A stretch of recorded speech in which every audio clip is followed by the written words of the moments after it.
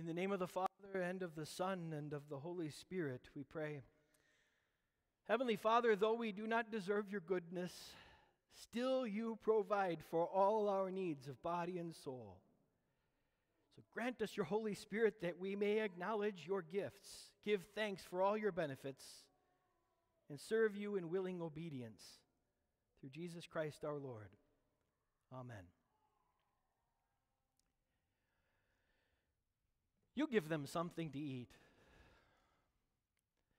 It might have seemed like it was a pretty difficult day to be one of Jesus' disciples there on the shores of the Sea of Galilee, looking at thousands and hearing Jesus say, you guys give them something to eat.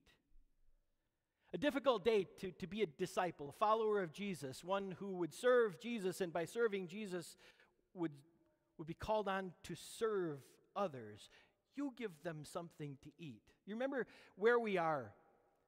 Jesus had sent his disciples out on their first missionary journey. They had come back to him and reported with joy all the things that they saw and did and said.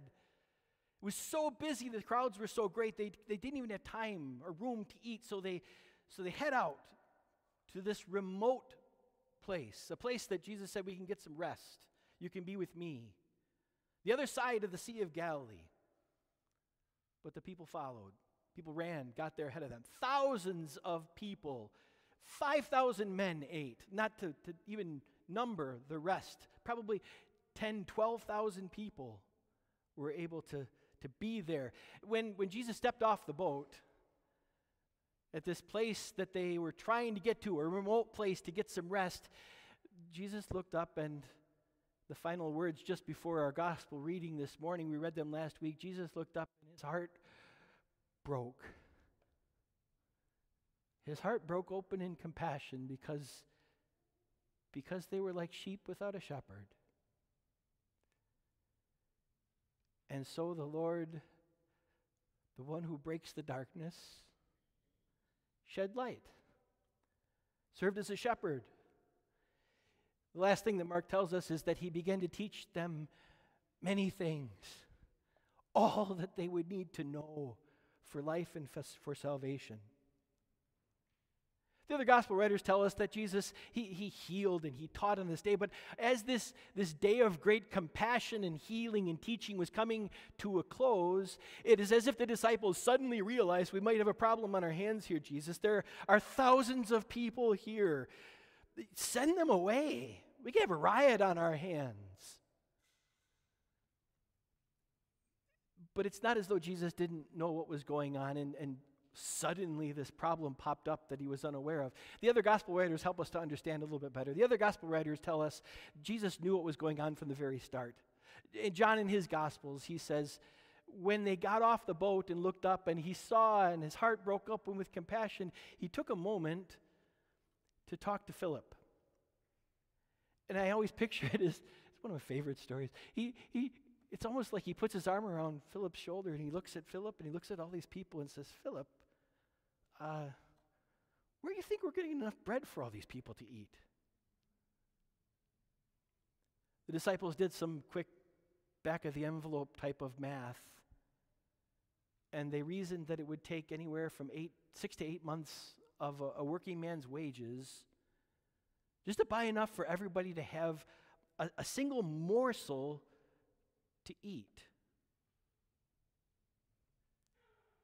Maybe it seemed like a difficult time to be a disciple when Jesus said, you give them something to eat. Maybe it seemed like a difficult time to follow Jesus and to serve him. We're in the midst of this series of Sundays with this theme that runs through these Sunday morning readings that remind us that our God, our Heavenly Father, has called each and every one of us as his children.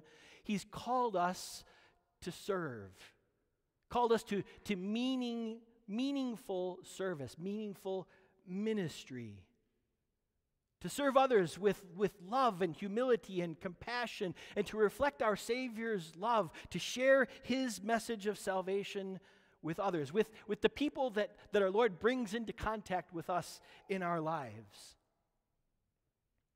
And maybe you're tempted to think, and because I think like this once in a while, man, I'm not qualified for all of that.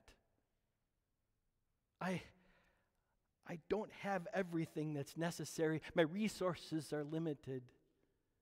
Maybe you're tempted to think that the task is just so daunting, this service, this ministry that God has called you to in your own life. Especially when you look around and you see how many needy people there are. And I don't just mean somebody by the side of the road with a sign. They're needy all around us. People who need you and who you are and what you can share. It can be difficult when we look around and take stock of all those who are needy around us and hear Jesus say, proverbially, you give them something to eat. For the disciples, they got to see a miracle. And it's easy for you and for me to just sit back for a moment and to marvel at the power and the love that Jesus shows. The one who created all things, who calls all things to existence at the time of creation, he steps back for a moment and he defies the very laws of science and nature and physics and the universe that he himself created, and it's like he creates new matter itself.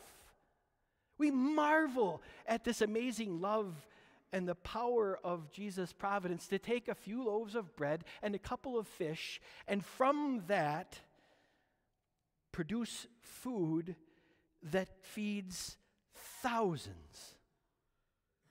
It's right for us to marvel at a miracle like that and to rejoice that this is the Savior that we have, who has such power and love that when there doesn't seem to be enough, he always makes sure that there is, and he always provides an abundance. This is the kind of Savior we have. It's right to marvel at that. It's right to teach that in Sunday school and to rejoice in it. But we can dig a little bit deeper than that too. We dare not miss and bypass these important words. Mark says, taking the 5 loaves and the 2 fish, looking up to heaven, he gave thanks. He recognizes the one from whom all these blessings flow. But then the almost seems like a throwaway line. He gave thanks and broke the loaves.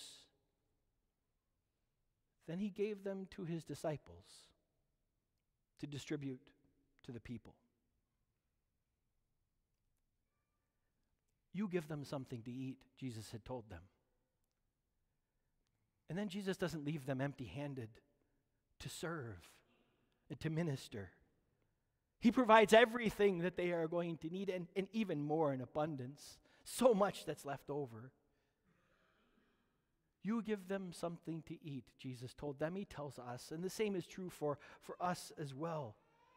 He has provided you with all that you need to serve wherever you are, those that are around you. He has blessed you, maybe miraculously, but probably by ordinary means. He's given you gifts and abilities, things that you've developed over time, things that you've learned, talents that you have, things that nobody else can do that are around you. He's given you skills. He's given you wisdom and wealth. He's given you time.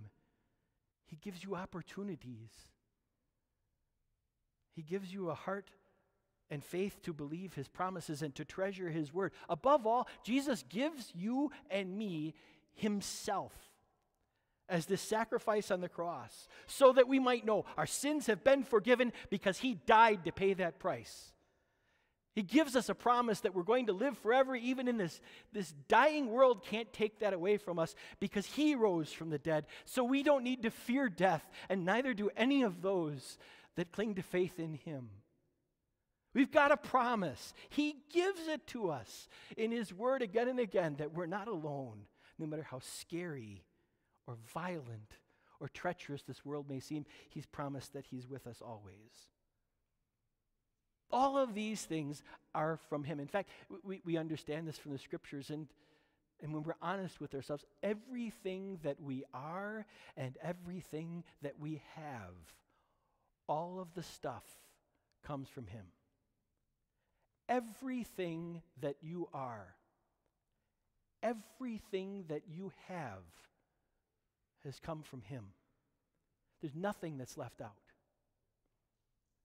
And we understand that when our God provides and gives like this, He provides in abundance, not just the bare minimum of what we need to survive. He provides so much more than we could ever possibly use just for ourselves.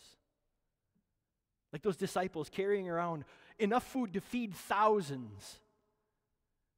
God meets our needs so that we can meet the needs of others. Did you hear how the Apostle Paul captured that so beautifully? In this word of encouragement that he's writing to these Corinthian Christians for the offering that's being gathered for poor people back in Jerusalem during a famine. But he's not just referring to monetary gifts. He's referring to all that these people are and all that they're doing and giving for the glory of God. He says this, God is able to bless you abundantly so that in all things, at all times, having all that you need, you will abound in every good work. You will be enriched in every way so that you can be generous on every occasion. And through us, your generosity will result in thanksgiving to God. So my challenge to you is this. Look around you. When you get to work, you get back to school, when you get home and look over the fence, you go to the grocery store, you look across the dinner table. Look around you and you will see someone in need. Someone who needs your time. Nothing special, just your attention. Someone who might need just your skill set, the things that God has blessed you with. Someone who needs your kindness, an encouraging word. You might see somebody who needs your financial hope and security to be shared with them. You'll see someone who needs you to serve them with all that God has blessed you with.